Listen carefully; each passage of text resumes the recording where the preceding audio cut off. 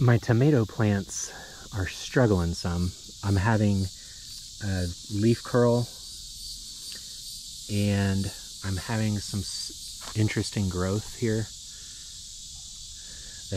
The stems are nice and thicker here, but then this new growth that's coming on, they're coming on really kind of thin, and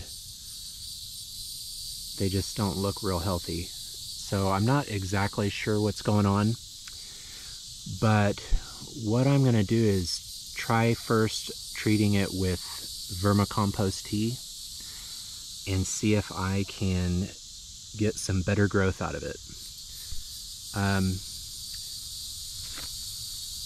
Most of my tomato plants are doing the same thing. So this one, you can see I got bigger stems down low,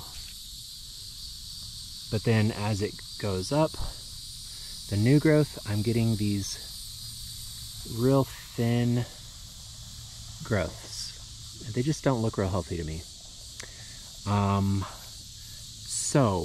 And the leaves look immature. They just aren't as big as what was developing down here.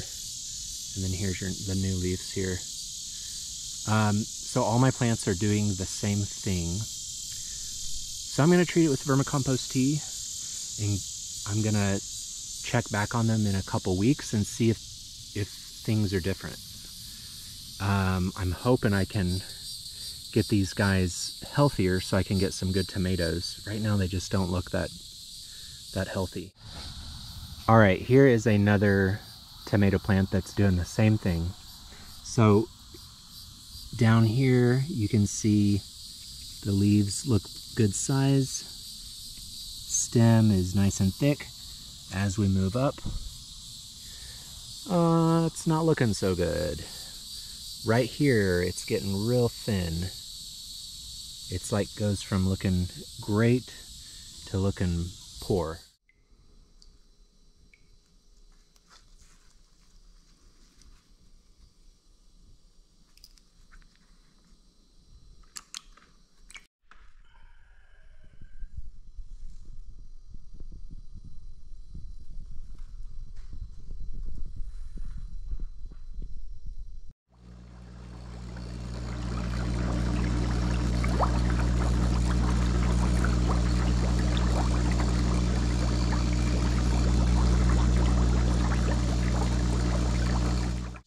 In this recipe, I basically used about 1 gallon of vermicompost from my worm bin.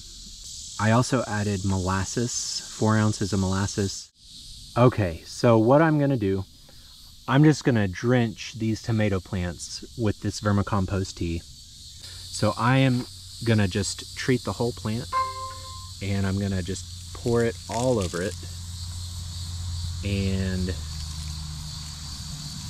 treat all the leaves, the stems, and then I'm gonna soak it down at the base of the plant so it can get to the roots too.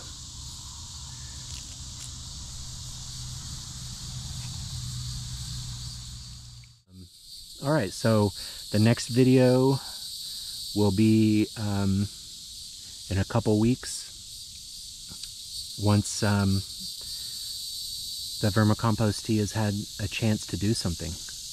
And if it doesn't help, then I'll move on to the next thing. I'm just gonna treat one thing at a time.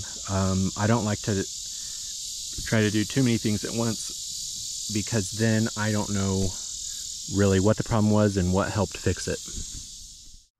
Okay, it's been about 25 days since my last video, and my tomato plants are definitely healthier. And these are my sandwich slicer tomatoes. Down here is the old growth. You can see there's the old curled leaves, you know, the ones that I wasn't too impressed with. Here's some more. They stayed curled, they haven't really uncurled. But my new growth, as I move up, is looking a lot better.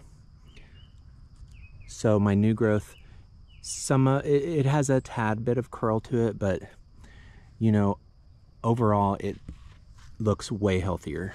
And I'm having a lot of blossoms come on now. So this is the sandwich slicer tomato. And yeah, the stems, they don't look puny. They're putting on good foliage.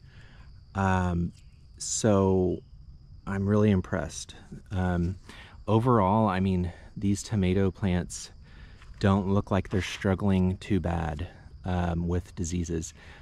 It seems like I always get leaf curl, and I've read that a lot of people get that with their tomato plants. It doesn't take much.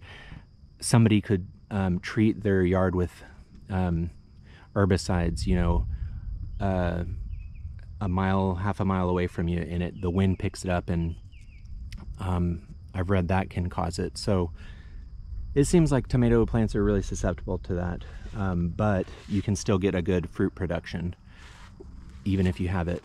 Here's another sandwich slicer. So here's the old growth down here, and then up here you can see it's looking really good. These don't look bad at all. I'm very, very happy. These are my Big Daddy tomatoes that I planted. These ones I'm the least impressed with so far. They are really slow growing, but they are doing better. I think they still haven't put on any flowers yet, really, and it's the beginning of August.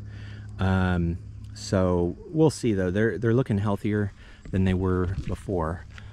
So again, here's the old growth down here, curled leaves, you know, and then as I move up, my new growth is looking really good.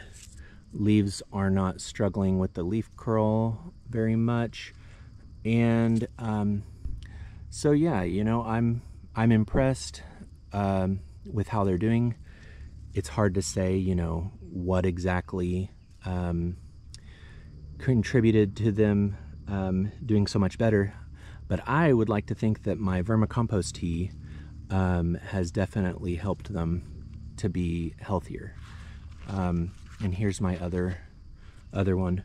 These, unless these make a big turnaround, I probably won't plant these again.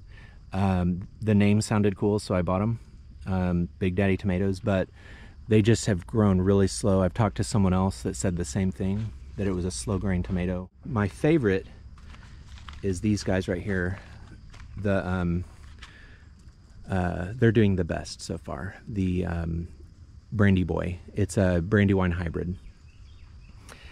These ones actually seem to have more of the leaf curl going on than the others, but they're actually producing tomatoes now.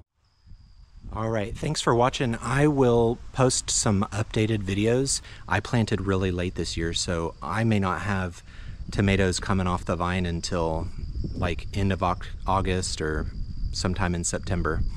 But I'll do some follow-up videos, and so you can see how my tomatoes did. The three varieties that I am growing are the Big Daddy, the Sandwich Slicer, and the Brandy Boy hybrid, which is the Better Boy and Brandywine combined. All right, have a great day.